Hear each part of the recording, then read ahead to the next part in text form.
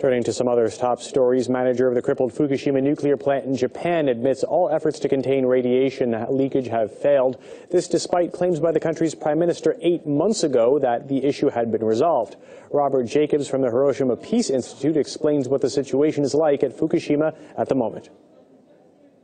The levels at the plant and the levels in the area around it are somewhat stabilized. It's too high for people to live. It's too high for people to return to. But the amount entering the sea is what's ongoing. That's ongoing every day. Tons of water, contaminated water enters the sea. So that's not changing the amount of radiation that's nearby in the land or areas that were contaminated from the explosions. However, there will be, for the foreseeable future, this ceaseless entry of radioactive water into the ocean. As the government and plant operator TEPCO try to persuade the public they're in control of the situation, some events indicate it could be the opposite. These are just some of the local headlines that not only suggest a worsening of contamination, but also a sharp drop in trust of officials. Jacobs thinks there's reason to be skeptical. Been quite a lot of lies told by TEPCO, the company that owns these plants, who denied that there were any meltdowns at all for almost 3 months when they knew by the end of the first day that they had nuclear core meltdowns happening. So they've certainly been absolutely happy to lie. More on how Japan is dealing with the aftermath of the disaster on our website, RT.com.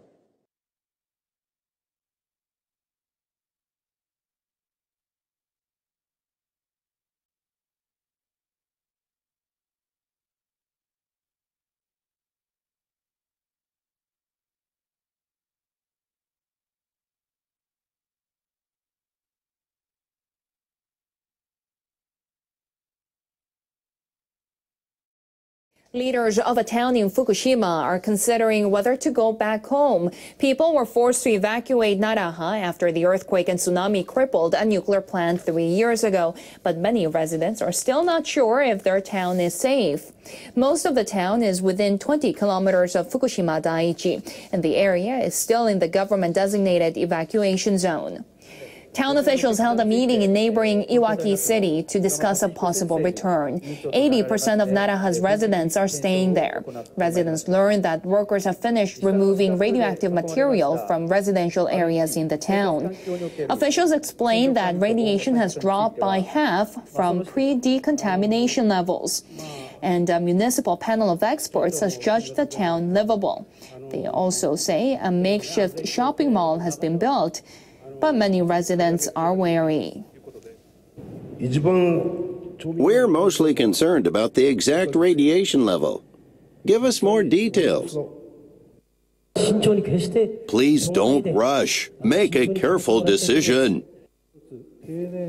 Naraha's mayor says he wants to hear from more residents and assembly members before deciding when they should start returning. Power companies are learning from the Fukushima Daiichi disaster and stepping up safety measures against the possible earthquakes and tsunami. The Research Institute now has a new facility that can create artificial tsunami waves to test the safety of nuclear power plants.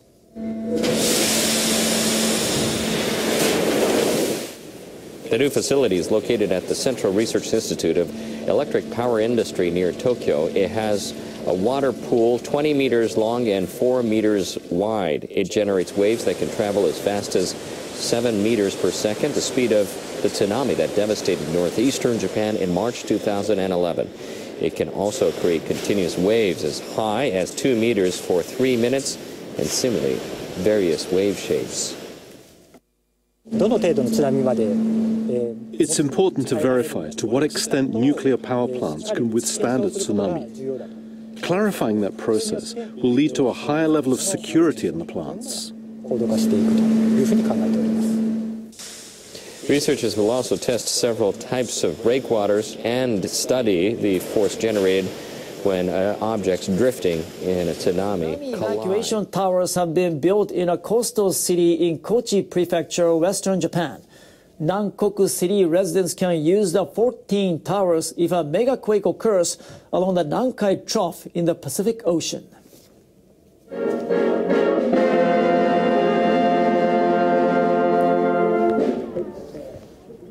City officials started building the towers in July last year. They've been spaced at intervals of about 600 meters. Residents can reach the closest one in about 5 minutes on foot. Experts estimate tsunami waves could reach the city in about 20 minutes at the earliest after a major quake. Some residents climbed up to one of the two-story towers to see inside. Nankoku city officials said the towers are equipped with stairs, slopes, and warning bells. All of the towers can house nearly 4,500 evacuees. Before these were built, we had no place to evacuate. I now feel at ease. She also said she will take part in drills to practice making her way to the tower when a future earthquake strikes. Tourism used to be one of the most lucrative industries along Japan's northeastern coast, but after the 2011 disaster, the visitors stopped coming. People in the industry have struggled to bring them back. They're doing everything they can to change the situation.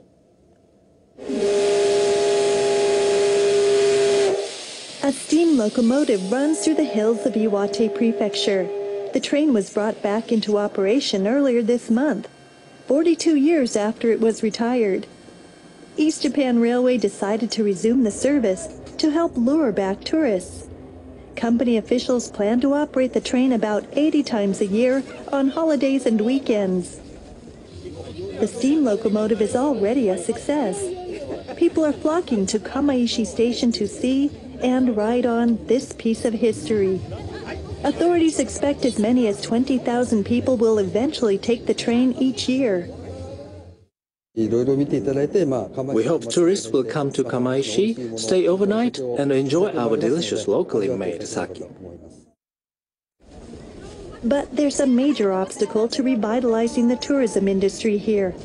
There just aren't enough rooms to accommodate a large number of visitors. More than 2.5 million people used to visit the nearby city of Kesennuma each year before the earthquake. Tourism was a key industry, but the number of visitors plunged after the disaster to about 1 million last year. The city's hotels and inns can accommodate about 3,000 people, but many rooms are occupied by workers who've moved to the area to help with reconstruction. At times, construction workers take up about 80% of the rooms.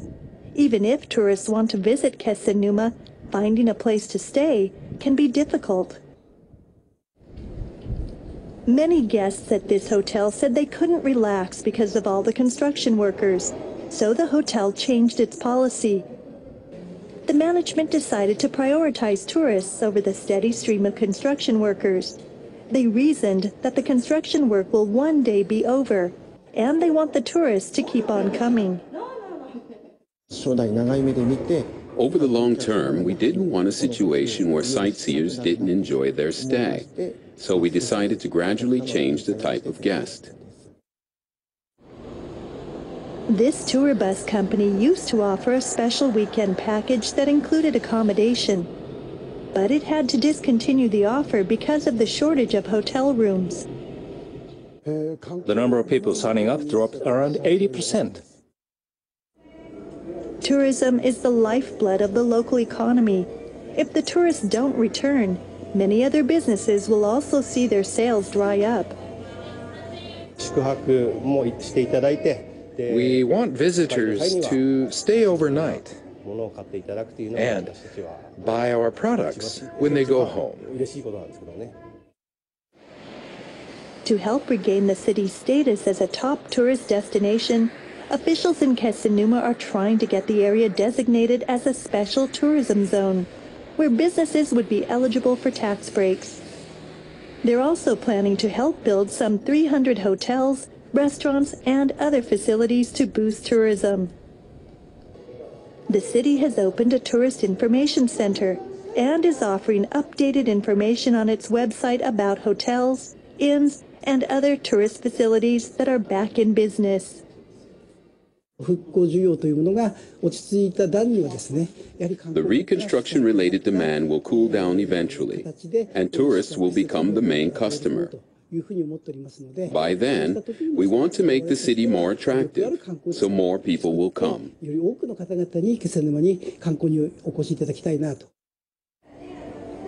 The Tohoku region has long been popular among people in search of delicious seafood and beautiful scenery.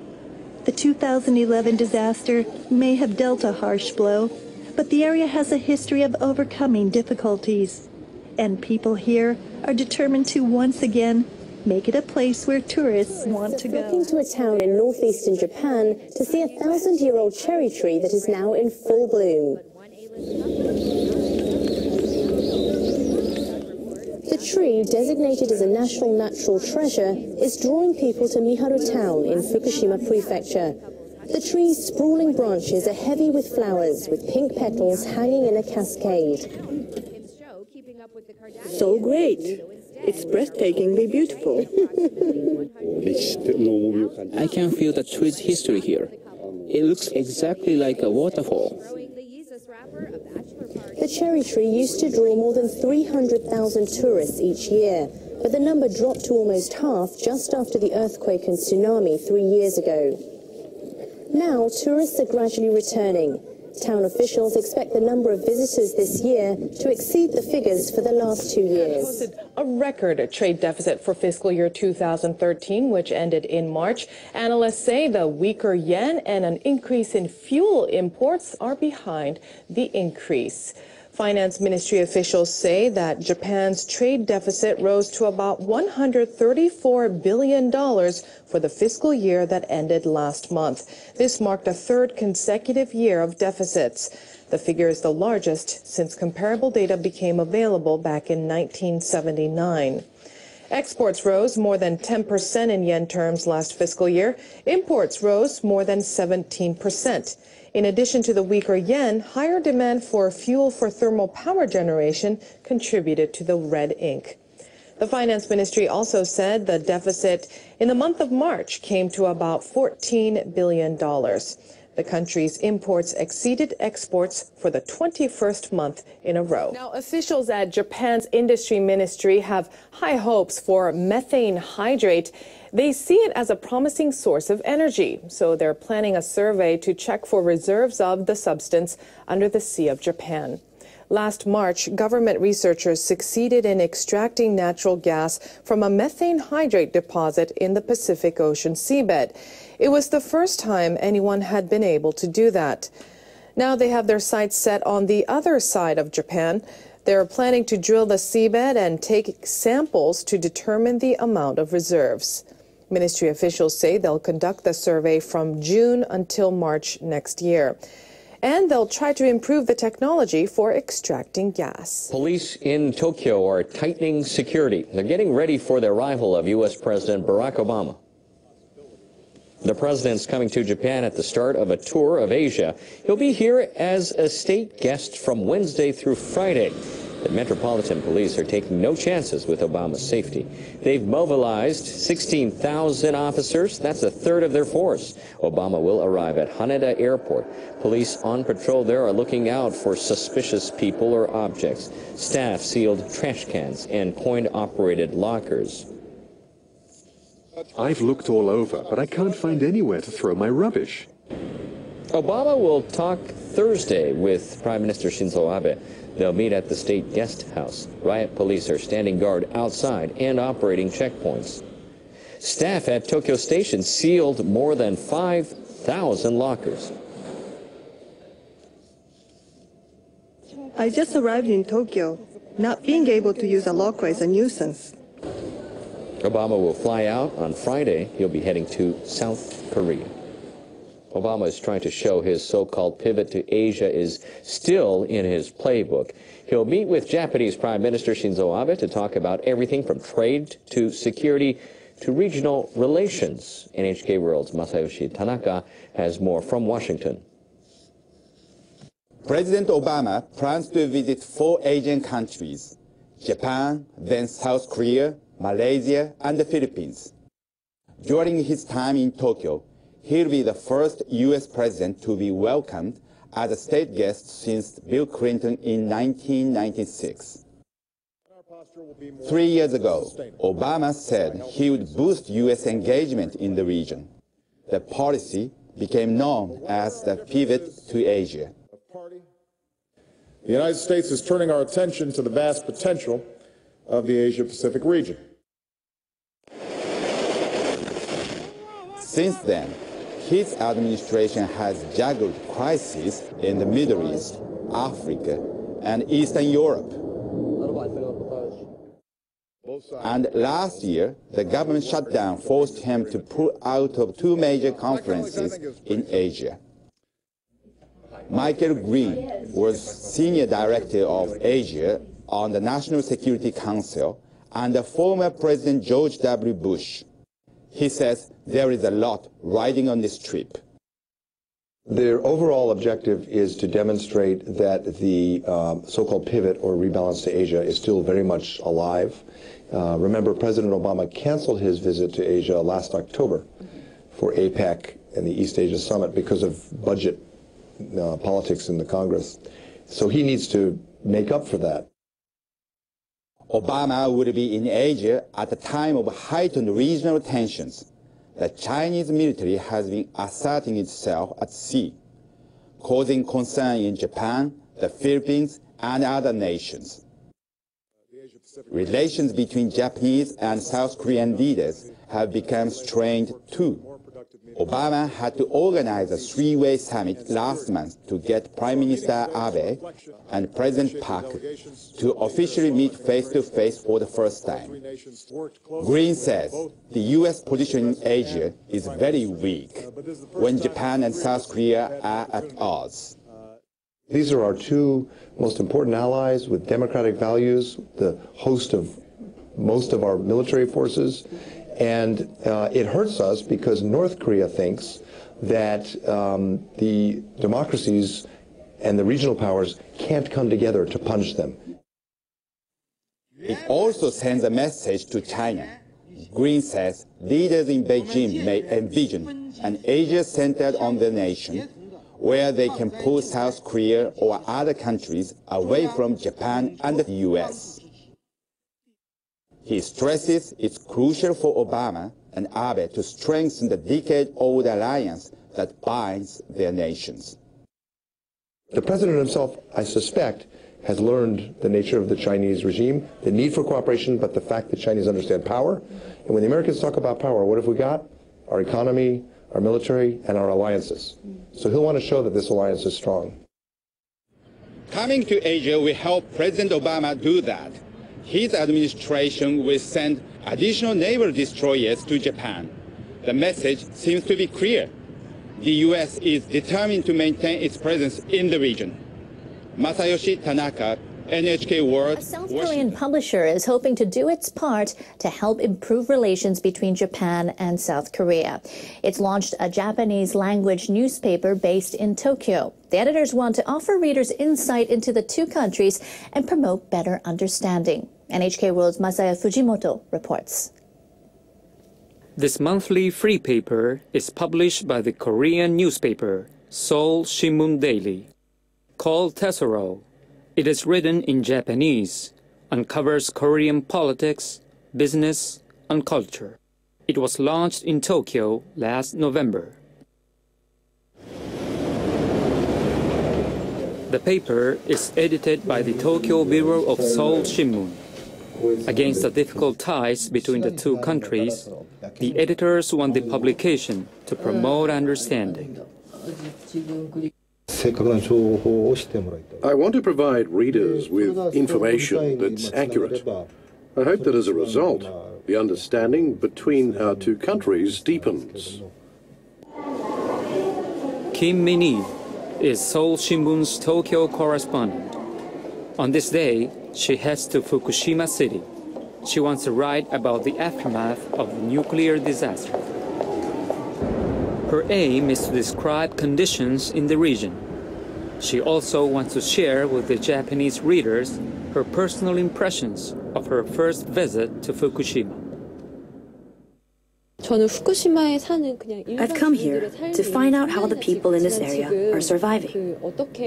I want to write about how they feel 3 years after the disaster.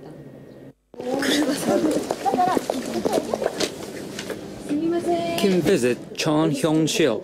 She has lived here for 14 years. She teaches at a Korean language school and runs a cafe. Despite the ongoing nuclear disaster, she has chosen to stay in the city. Chun says most Korean media coverage of Fukushima focuses on contaminated water and radioactivity.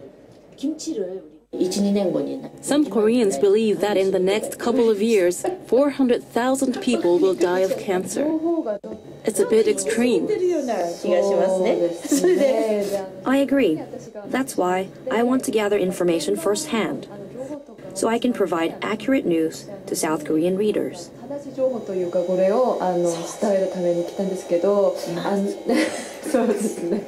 Yes, we really need that. Kim also visited the language class and talked to some students there. There's nothing we can do about radiation. It just falls from the sky. You can't tell your children to avoid something that is all around you like that. Kim says she has realized how deeply the disaster scarred people there and wants to share with her Japanese readers what she saw and felt. I hope our articles can help relations between our two countries. With their publication, Kim and her colleagues want to show Japanese readers how fair and candid reporting can promote better understanding. Masaya Fujimoto, NHK World, Tokyo. South Korean defense officials say North Korea may be preparing for another nuclear test.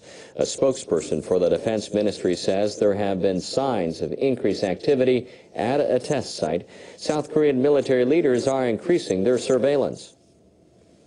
Defense Ministry spokesperson Kim Min-suk said the North Koreans could conduct a nuclear test soon at the Punggye-ri test site. Authorities in Pyongyang have already carried out 3 tests at the same facility in the country's northeast. But the spokesperson said a test isn't a foregone conclusion. He said North Korean officials have faked preparations in the past. Despite pressure from the West, the UN nuclear watchdog, the IAEA, says Iran is already acting to cut its most sensitive nuclear stockpile by almost 70%. But socialist activist Caleb Maupin thinks Washington is playing political games and adding to the discord. Iran has opened a hand of friendship and diplomacy to the United States. But the response of the U.S. and Israel to Iran's call for peace and negotiations has been aggression. And that's what we're seeing with this, this building seizure, the attacks on the new UN ambassador. The work of the federal prosecuting institutions, the FBI and others is very political and is often very politically motivated. It's very clear that certain interests in the United States, whether they be the big oil corporations, whether they be certain Wall Street banking institutions, and specifically, the Israeli and the Zionist entities, they are clearly devoted to attacking Iran. The U.S. wants that oil for Shell and other U.S. corporations, and that's unacceptable. But that's motivated all this hostility and aggression. Earth have long scanned the skies in search of planets that could support life. And now scientists at the U.S. Space Agency have spotted an Earth-sized planet that may feature a key necessity: surface water in liquid form. The NASA astronomers discovered the planet using the Kepler Space Telescope. They dubbed it Kepler 186f. It's about 500 light-years from Earth in the constellation Cygnus. The planet is about 10% larger than Earth. The astronomers say its orbit around its sun falls within the habitable zone, in which liquid water might pool on the surface of an orbiting planet. This is one of the big milestones that we've been looking for in our attempts to find out if there are places just like home and if there's life out there. The planet's host star is smaller and cooler than the Sun and not as bright. NASA researchers say they will keep looking for planets that are more similar to Earth.